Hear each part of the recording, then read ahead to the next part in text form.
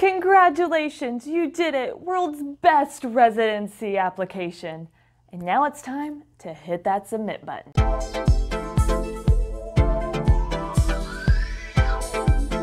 Hello everyone and welcome to Happy Pharm Life. My name is Sierra Richard. I'm a pharmacist and a PGY1 resident who is wanting to help you get the residency of your dreams and in turn that career you've always been looking for.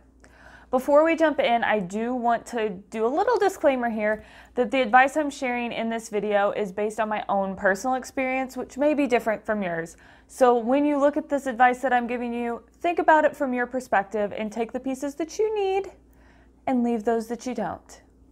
Okay, with that in mind, here we go. All right, so first up is submitting your application and figuring out exactly which programs to designate. This is extremely important. If you get nothing else out of this video, this is what I want you to know, is that whatever programs you have on your list when you hit the submit button, those are the ones that go. So if you are not ready to submit something, do not add that designation to your application. Just don't do it.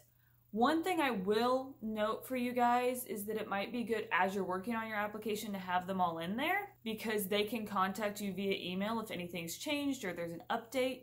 However, when you are getting ready to hit the submit button, you want to remove everything other than the ones you're submitting. It's really up to you whether you do them all at once and hit one submit button and do your payment all at once. That is up to you. For me, I had deadlines that were staggered, so I did it as the deadlines came up. I would hit the submit button for that program specifically. So once you've designated your programs, what you want to do is add all of your materials to the correct place. What I recommend doing is as you're adding documents, if it's something that's going to be site specific, add the name of that hospital organization to the title so you know exactly which LOI is going to them and which supplemental materials are going to them. It is something to note, and I talk about this in the supplemental materials video. If you haven't checked that out, I recommend doing so. It only gives you one option for supplemental materials, so they may require a picture and a writing assessment.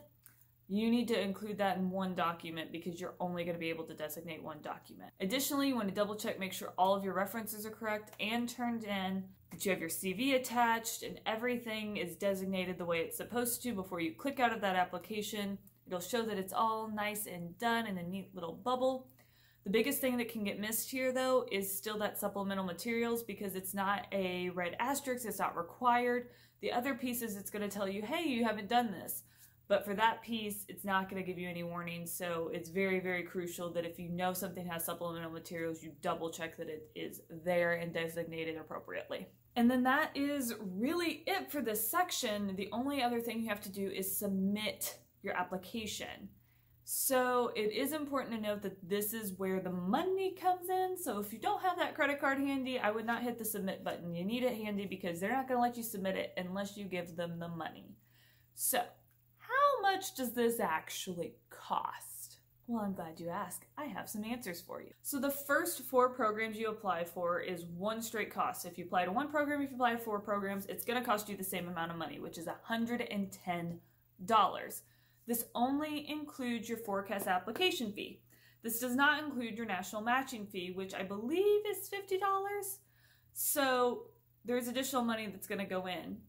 If you're between like doing 3 or 4 programs, go ahead and do that 4th because it's going to cost you the same amount of money and then you have that additional opportunity. Anything over that 4 is a price per application, which is a price of $43.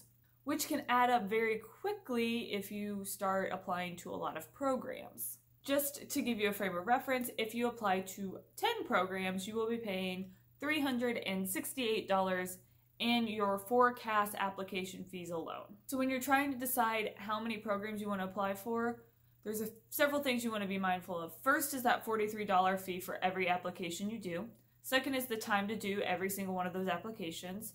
The third is how many of those can you realistically accept interviews for if you were to get one?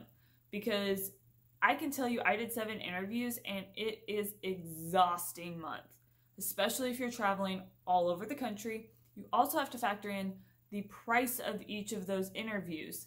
So no, it's very, very, very unlikely that you're going to get interviews every single place, even if you're an outstanding applicant. But you do need to be mindful, even if you get 50% of that, can you even do that? And are you willing to turn down some of the programs that you're applying to? Maybe that changes your mind, maybe it doesn't, but they're all good things to keep in the back of your head as you're deciding how many places to apply to. Now, once you've paid, say you have 6 applications you're wanting to do, and you only have this one today, well, that is fine. Once you submit that one, you can do the additional 3. It's not going to make you pay for those, but you're going to have to do an additional charge for each one that you do after that. Once you've paid for it, your application is submitted, you've hit that submit button, you are done with that application. Any changes you make in PhORCAS are not going to change that particular application. However, you can make updates as you go and finish out your applications, but whatever is sent, and it is not going to change your application. So if you re-upload something with a different name, it doesn't matter, that is designated, it's gone. And that's really it. Just double check your documents, make sure everything's matching up, know how many programs you want to apply for, and happy matching. Thank you all for watching. If you liked this video, give it a thumbs up. Don't forget to hit that subscribe button below. I'm going to be doing tons more residency videos. You can also check out some of my other residency prep videos in the description below. If you do have any questions at all, please leave them in that comments below. I'm going to be checking these up until, I know the deadlines go until like January 6th-ish plus. So I'm going to be checking those messages every single day and responding to you to make sure that you are 100% prepared to hit that submit button. Good luck with your residency applications, and I will see you next time. Bye.